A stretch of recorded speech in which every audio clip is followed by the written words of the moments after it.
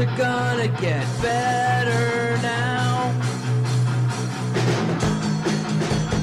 But you're still a drunken slob. Yes. How about that? As always, thank you for listening to Headbangers and Hooligans on a Saturday morning early. As always, yours truly, Scumalicious. And I'm getting after it kind of early. I woke up about 4 in the morning. I know it's kind of crazy. And just how my brain works sometimes. I thought, you know what? I'll make me a mixed drink at 4 in the morning. I'm kidding. I didn't drink alcohol at 4 in the morning. I waited a half an hour. But even last night, I was thinking, I want to get off the hate train and let's get back to me, because I'm obsessed with myself. What's something I could talk about that's positive? Well, my music, because it makes me feel positive. And then when I'm positive, hopefully it makes you feel positive, right? By the way, weird little side note, check my Twitter account today. A guy that plays for Billy Joel, Mike DeGalisi or something like that. I apologize if I'm destroying your last name. He liked the podcast that I did about the 10 overrated songs, and Piano Man was on it. Was that a joke or what? And it's nothing against him. I appreciate him listening to me. Maybe he laughed. I don't know. Did he play it for Billy Joel? I hope so. Think about that. What if I ended up on like 60 Minutes?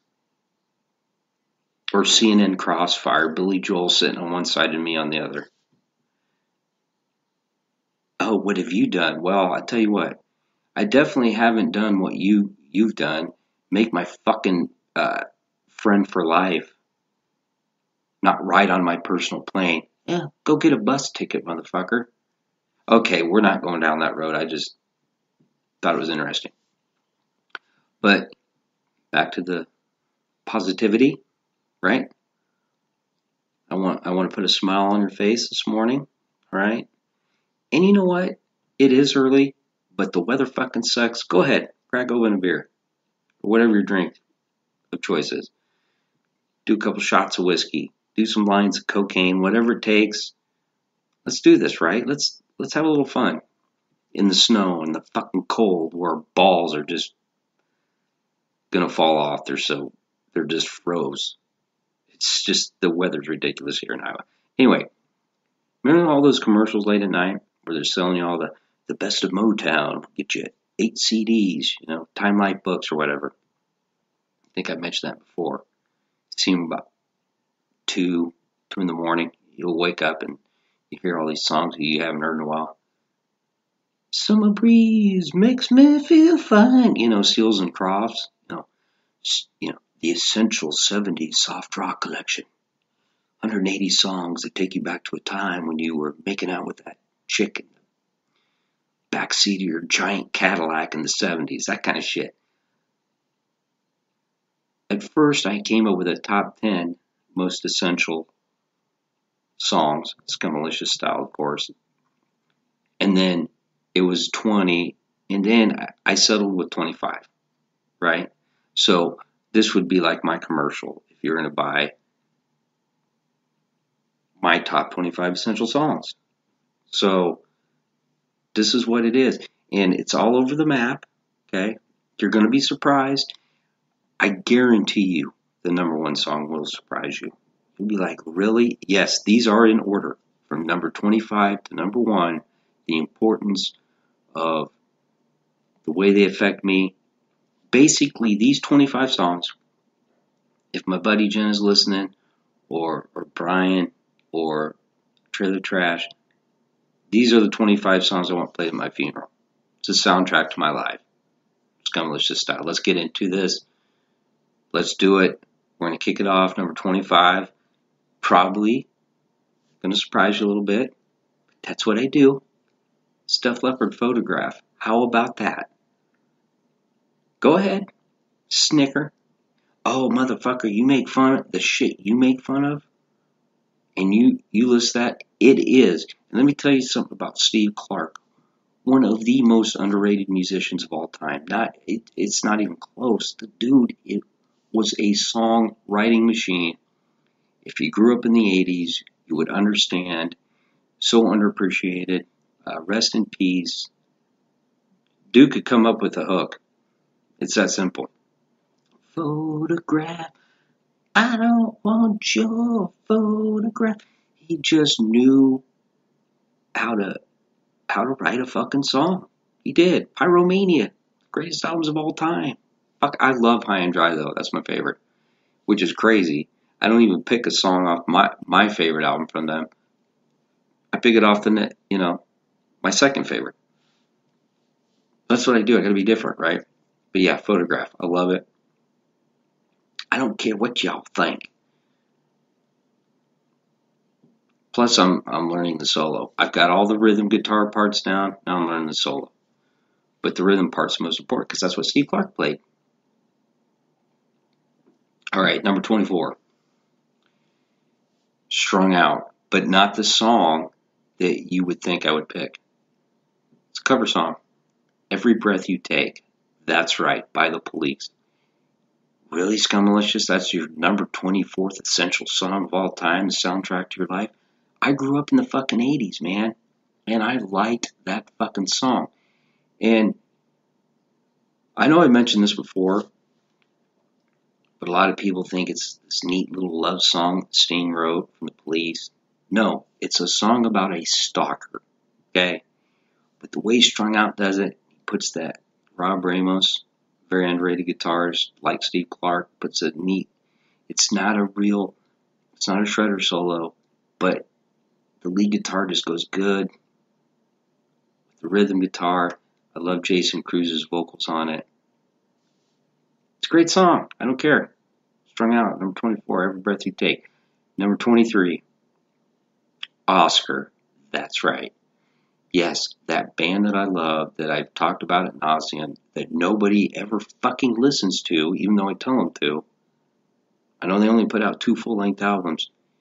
The dude, Devin, that voice, so unique. I don't care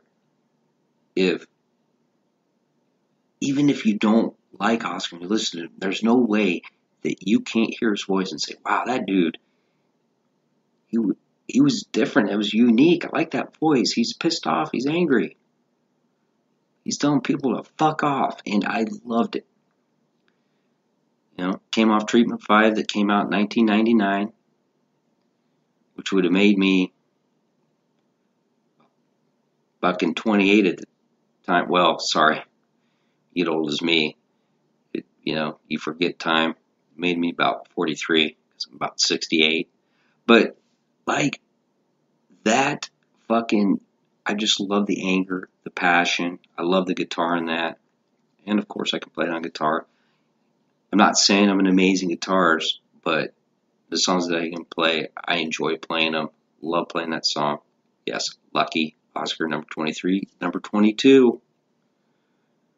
It's not always headbangers and hooligans, remember? 38 Special, Hold On Loosely at number 22. Yes, I get it. Oh, that's weird, right?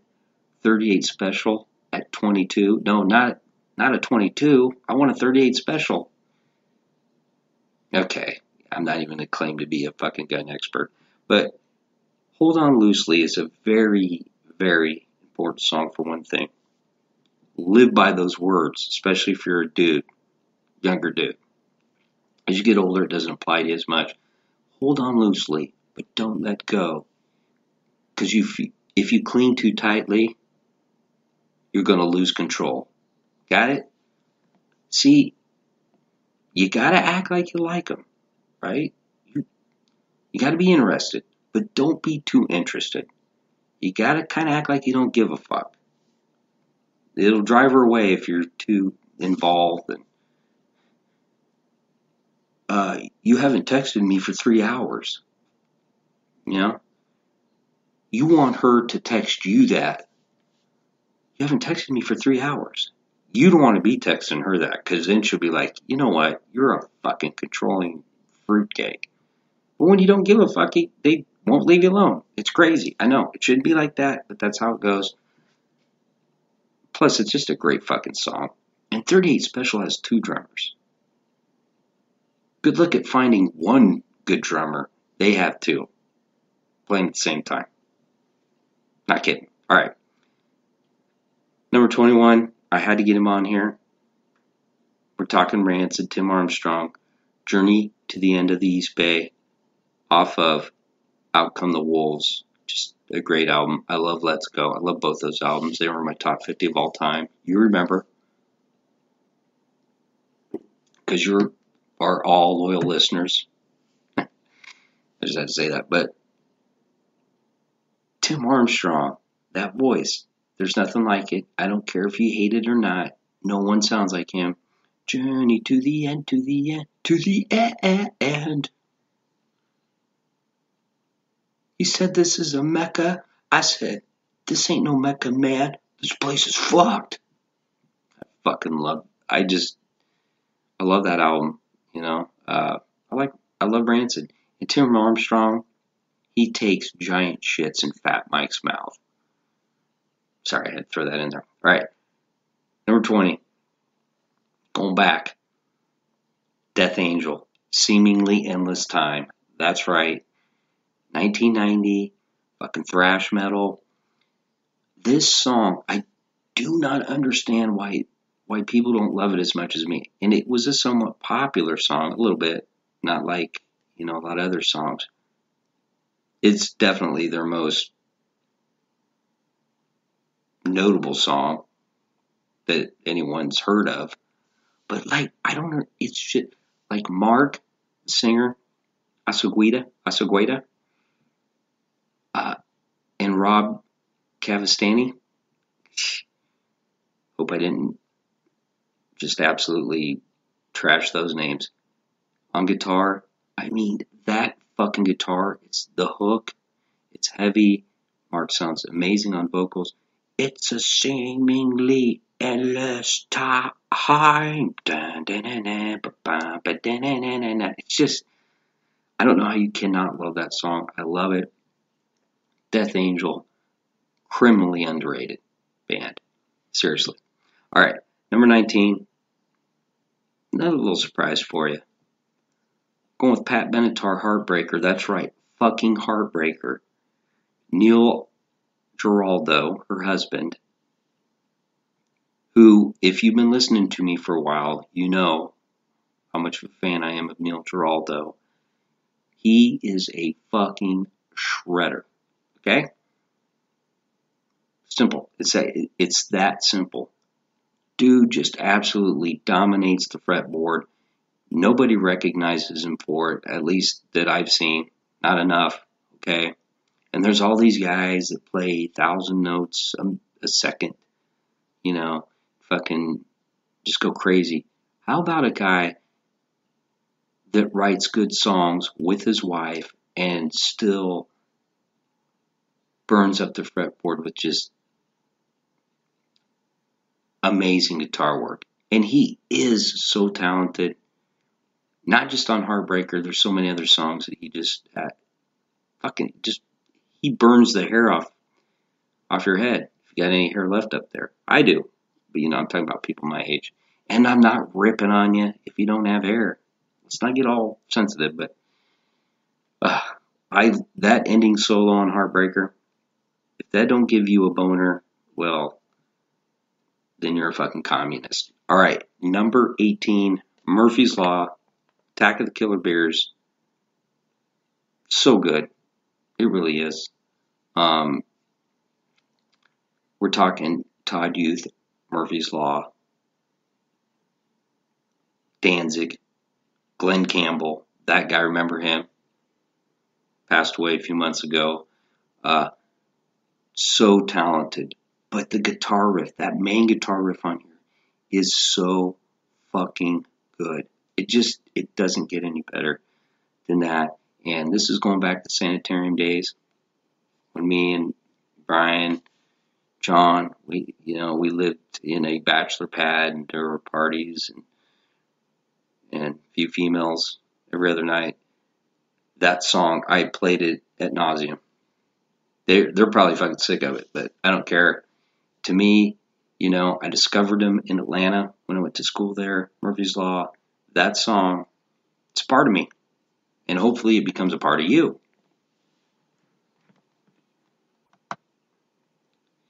Number 17. I got a newbie in here, and it's so fucking good that they're number 17. How about that? We're talking for Heads Down. That band that was Band of the Month in December, and Resurgence Album of the Year for 2018. I know you remember, because I was paying attention to all the little, people that checked out the podcast. Much the same. It's a fucking great song. I remember mentioning it. Okay, can't pronounce that word. Skip it. I remember talking about that song and saying, and I know you remember, that if they're going to play Maren Morris, I'd be rich, la da dee da da dee da, I'd be rich. If that fucking song can play on the radio, then Much the Same should be playing on the radio. It's that good. When we were young and drunk and feeling fine. Oh, I'll drink to that. How about you? If you're not, well, then go get a glass of soda or water or whatever. But you should be drinking a beer to that song. I'm telling you. Fuck, catchy as hell. God, for Heads Down. From the motherland. You guys keep on representing. All right. You give me hope. That's all I'm saying. Number 16. Finally, the first appearance from the band that I fucking love. They get me excited. I get warm fuzzies when I listen to them. We're talking Pulley. Eyes Open Wide off their debut album, A Steam Driven Engine. Do I need to say it again? Top album of all time. My top 50. Eyes Open Wide. It's just like when I first heard it, I was like, God, I can't stop. I bet I hit rewind in the CD player about 10 times. No pills to take, all the sheep that I'm counting, and I'm still awake. Close my eyes, and this time it's for sure. Scott Rudinski's vocals, just amazing. The hook in it. It's just a great fucking song. And once again, it's another song from Pulley that no one's ever fucking listened to. But yeah, you motherfuckers listen to this fucking shit from Kesha. Is it Kesha? And fucking Ariana Grande. And I get it. I'm a product of my fucking generation. I bitched about the people before me. Well, you don't like none of my shit. You just like the shit that you like. Well, that's how it works. 20 years from now, you can just be like, who the fuck is this bitch? This bitch ain't got shit on Katy Perry. You're a firework. Come on. Okay. We're not going there. But anyway, you get what I'm saying. But yeah, Pulley. That whole fucking album. Pick any song you want to, but Eyes Open Wide, when I hear that, I click. I'm like, yes. Play this shit at my funeral. Not to get all, grunge on you. Get all depressing. God, I wish it was dark and raining outside.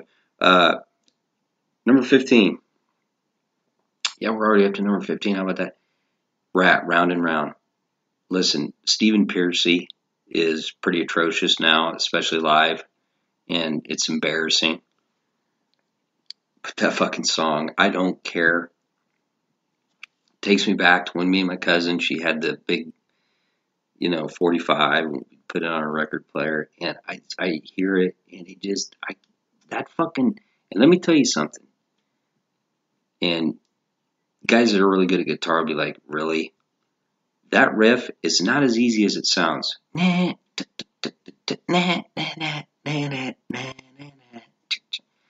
on the streets, that's where we meet. Yeah.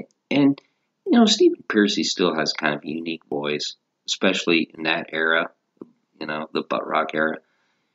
But he really is really hard to listen to at this point in his career. But that song, I don't care. Warren DeMartini and Robin Crosby, fucking rat and roll. It's an amazing song. Number 14, I went with Real Big Fish. Everybody's drunk. Why? Because it's a great song. Everybody's drunk. Booze on your breath always makes girls horny. Oh yeah, I love that line.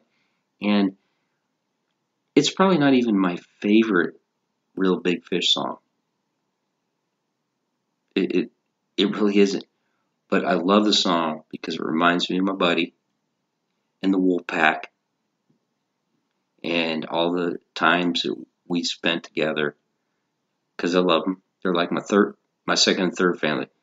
Brian's family and then Jenna's family.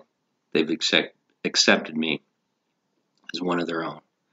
So I'm connected to all these families. Even if you don't want me, right? Or you're sick of me, you still have to accept me. It's like, why do you keep fucking showing up, dude? You're annoying. All you do is run your mouth. And then you say, but we still love you. Of course you do. I love you too. Okay? But yeah, Real Big Fish. Everybody's drunk. Number 14. Number 13, Metallica. One. Yes, the band that I bitch about quite a bit. They made it. Because it's a great song. And I think it's an amazing album. I love Injustice for All. I've talked about that before.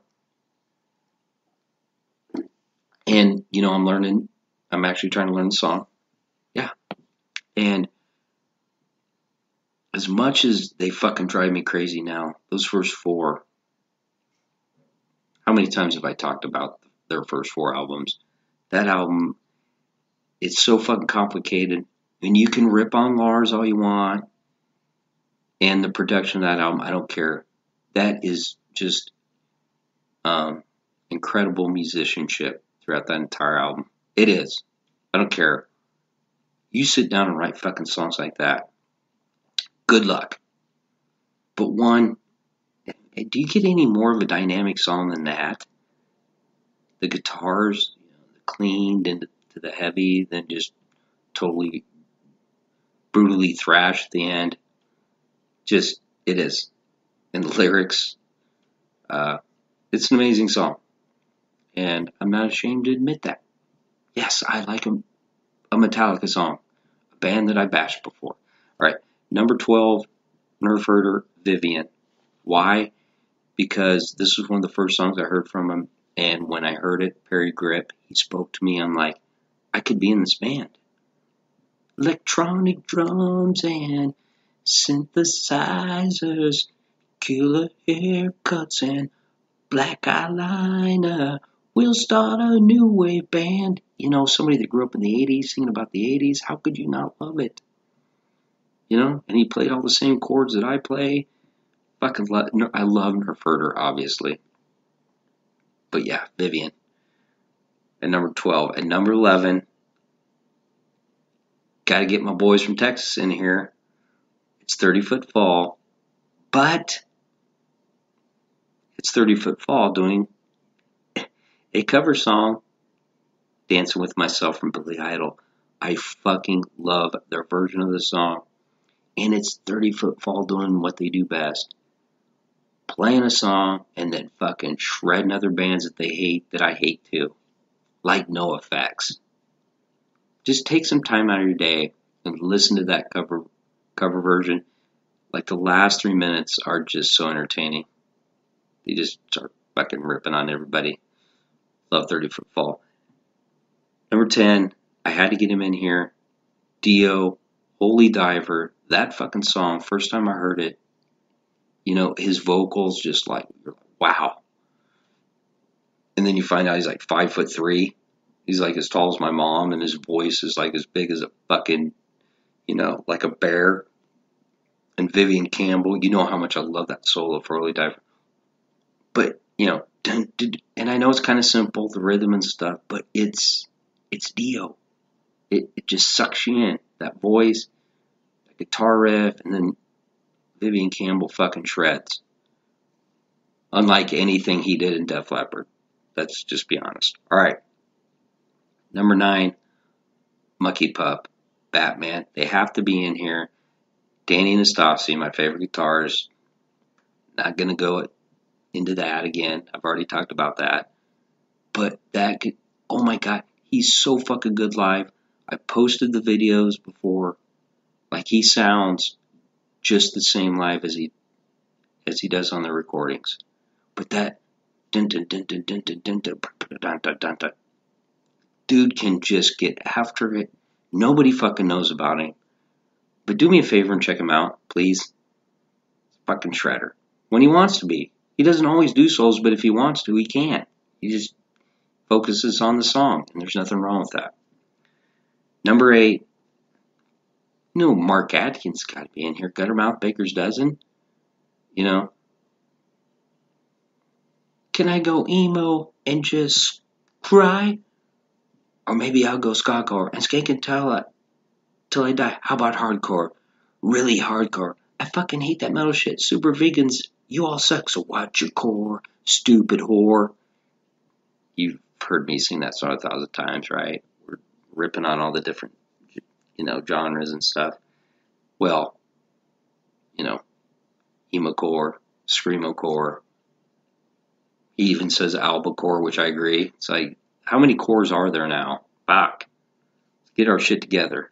How about just writing a fucking song? Quit screaming and crying and bawling.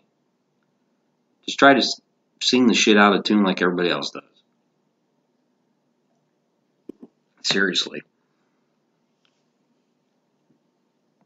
It's the way it should be. Number 7. This was hard for me, okay? I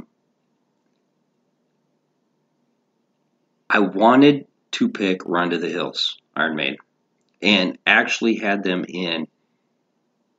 slotted in at number 17, which I could have, technically, but I wanted to get For Heads Down in there. And while Run to the Hills was technically the first song that really got me into Iron Maiden, I went crazy because I seen Bruce Dickinson, with all the spikes on his arms, the leather wristbands and shit. I was like, fuck yeah, Iron Maiden. I went with Purgatory off Killers because Paul Di'Anno is my favorite vocalist from Iron Maiden. We know this. I'm not going to get into this.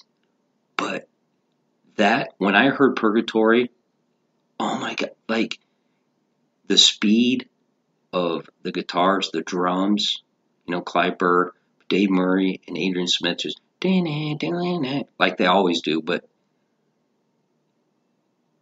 when I first heard Run to the Hills, which still had the galloping guitar, running through ghost paths and barren waste. What did I just sing there? I don't know what I sang, but anyway, but Purgatory, like place I have never seen, and it, the vocals are really fast, and then the chorus is so catchy. I went with Purgatory, but let's do this. While I'm thinking about it, I didn't really do. How about an honorable mention for Run to the Hills? Okay, let's do that. Yeah, my list is always wacky, right? I mean, you're used to that by now. We're giving Iron Maiden Run to the Hills an honorable mention right before number 25, Death Left for Photograph, which actually, now that I think about it, maybe Iron Maiden Run to the Hills should be number 25, but that's besides the point. It's already been done.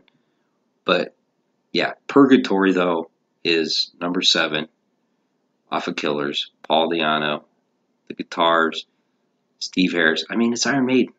You know how big of an Iron Maiden fan I am. And remember, these are the essential songs. Maybe they're not the 25 greatest songs ever written, but they're the most essential to me. They're the ones that made me, like I said before, the fucked up individual that I am today. Number 6, Gwar, the Solemnizer. Here's a little something from a god to a slave. I never should have been let out the fucking microwave. I'm on this planet, I'm running amok. I should give a shit, but I don't give a fuck. No, since I was a scum dog, I blew a kumquat. I need a motherfucking sucker dick a lick a log. I could keep going and going. When I first heard that, I was like, oh my God, who is this? And the rest is history. It's Gore. It's Odorous. Rest in peace. You know how I feel about Odorous Urungus. I don't have to go into detail about that. You already know. That's how you kick off Scum Dogs of the Universe from 1989. That song changed my life. Number 5. I would give you the stars in the sky, but they're too far away. Ding, ding, ding, ding. If you were a hooker, you know I'd be happy to pay. We're talking Community Property, Steel Panther. I do not know. I could not listen to that song and not smile just a little bit. You know you could. Some of you don't want to, but you could. That's all I'm saying. Just saying. Saying with no G on there. I want to make sure I sound cool. But it's just a great ballad. It's Steel Panther. You know, they're right up there with the other bands that I love, obviously. I love that song every time I hear it. And Satchel, huh? Michael Starr's vocal is amazing, but Satchel, this guitar solo on that. Are we not impressed? As always. Number 4, I went with Death to All But Metal. That's right. Steel Panther back to back. I mean, I got to give Trailer Trash credit for this. He's like, you got to go get this album, Feel the Steel. Fuck the Goo Goo Dolls, they can suck my balls. They look like the dogs that hang out at the mall. Eminem can suck it, so can Dr. Dre. They can suck each other just because they're gay. When I first heard that, I was like, holy fuck, do I love this band. I'm in. Thank you, Trailer Trash. You know, I'm like a band that really speaks to me. I love it. Like all these bands do, right? And number 3, I went with Gore, The Road Behind, off of America Must Be Destroyed, their second album, which was, by the way, number 2 on my top 50 of all time. That album, oh my God, such an amazing album. There's so many songs I could have picked off this one, but I went with The Road Behind because of Odorous's vocals. You know, Beefcake sings the chorus. The lyrics are typical Gore, but the riff is so awesome. The heaviness of the guitar, ball sax, Destroyer, as I call it, his ESP Destroyer. You know, such an underrated fucking band. Posted this the other day on Facebook. They really are Gore. Get past the lyrics and all the crazy shit that they do on stage. Realize that they really are good fucking musicians. They ain't no joke, my man. So yeah, number 3, The Road Behind. Number 2, yeah, I'm telling you, I told you the first one's going to surprise you. Number 2, Polly, Working Class Whore. How many times have I talked about this song? Why? Oh, how do you connect with this song so well, Scumalicious? Because I'm a working class whore. Fuck it, man. I'm just a whore, period. Okay? I'm not ashamed to say that. But it is what it is. And by the way, the working class whores are the backbone of this nation. We all know that. Okay? And it's Polly, you know, off their third album. Probably ranking Polly albums probably my third favorite album, but it's still Polly. Fuck, I love everything they do, right? They're like, yeah, suck that ass, Scumalicious, suck that Polly ass. Get all the cock out of that fucking ass crack.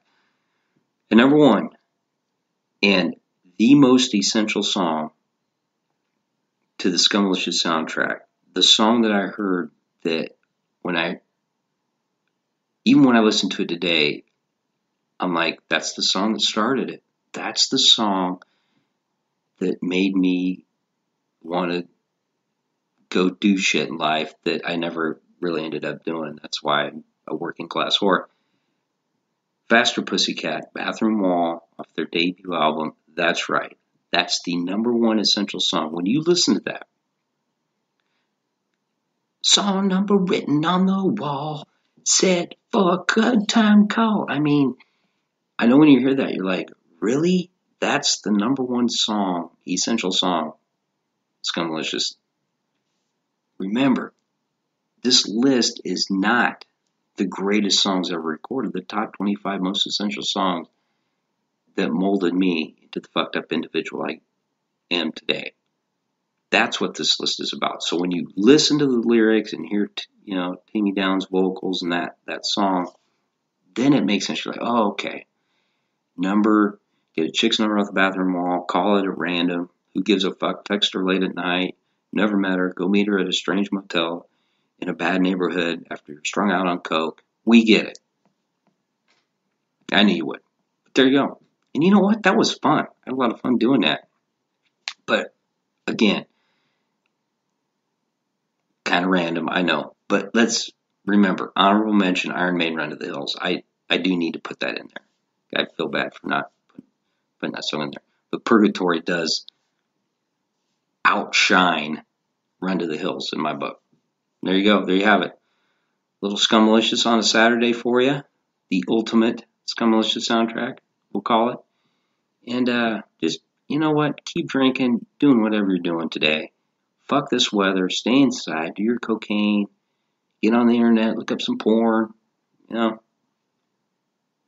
Get into your phone and check out some of the old phone numbers. Like, well, who's this? And just text it and see what happens. Say, hey, I'm horny, and then they text back. Oh, really, motherfucker? Oh, delete, block, wrong number. You know what I'm saying? All right, you know how I do this. Take it easy, and if it's easy, take it twice. I'm out.